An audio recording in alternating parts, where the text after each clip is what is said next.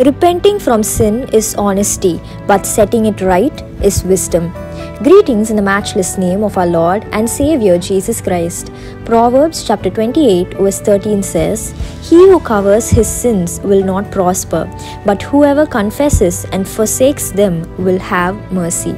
When we commit a sin, the first person we need to turn to is Jesus, because He is the only person who can forgive our sins and save us and help us not to commit that sin again. But because of our guilt, we would not feel like praying. Sometimes we might even feel like we don't deserve a forgiveness, but that is not true. Jesus is ready to forgive you, but our duty is to set it right, is to ask God for the strength not to do that sin again. We should not repeat our sins. Once we repent from it, we need to ask God's grace in order to overcome that temptation. Let us pray. Loving Heavenly Father, thank you for this day. Lord Jesus, today we ask you for forgiveness. We ask you to wash us with your blood and cleanse us from all the sins that we have committed.